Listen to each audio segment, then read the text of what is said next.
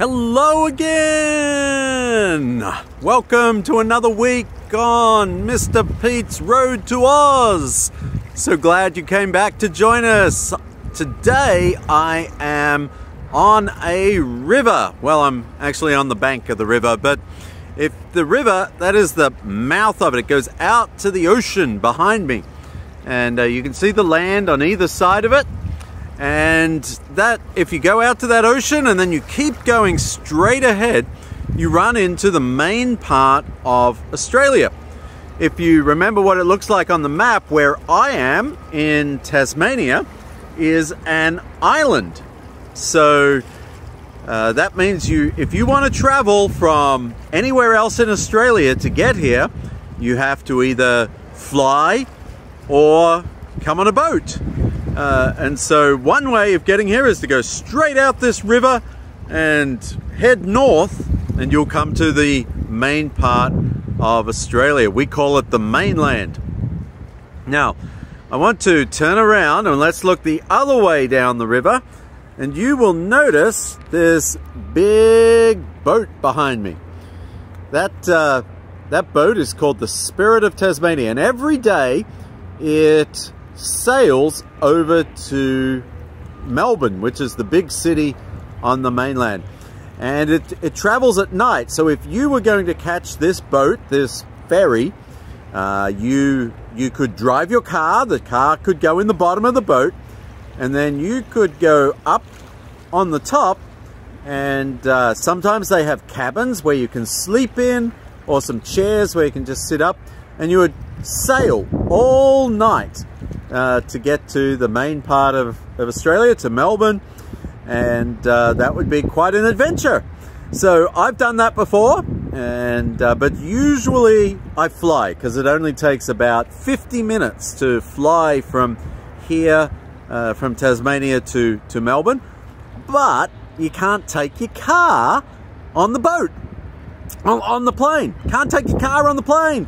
So if you want to take your car, like if you want to get there and then go driving a long way, you have to put your car on the boat, sail across the ocean, and you go at night and get there early in the morning, and then you can drive to wherever else you want to go.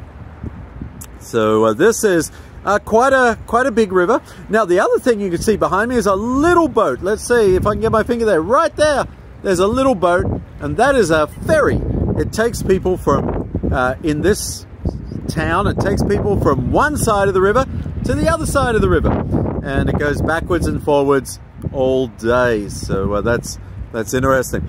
An interesting story that I heard is that just a few weeks ago, a big boat, not quite as big as this red and white one, but it crashed into some tugboats that were here in the river, and the tugboats sank.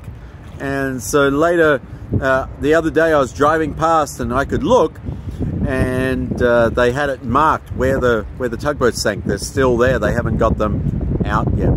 I'm standing next to a lighthouse. Look at that. There's the lighthouse.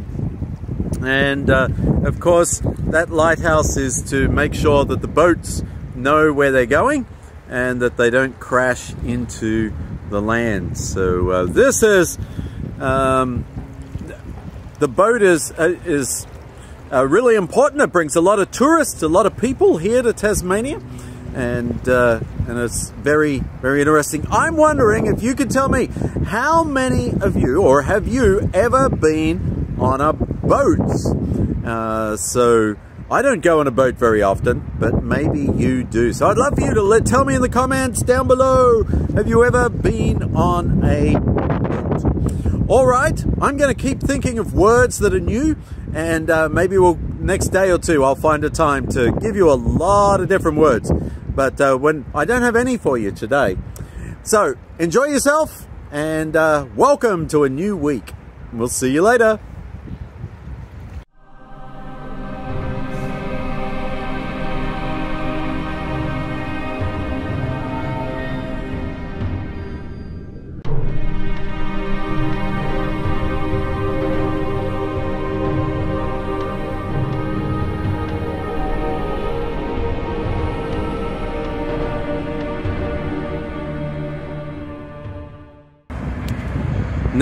Now we're around the other side of the boat, and you can see how big it is. It's a big boat.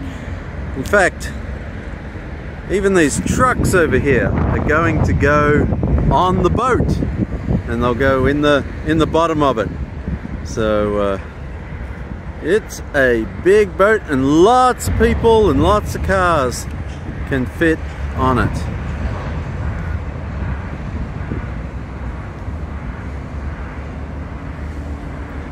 That one doesn't have passengers. That's another boat. It just takes cargo across the water.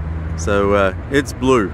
I don't know why. The blue is cargo and the red is passengers and cars.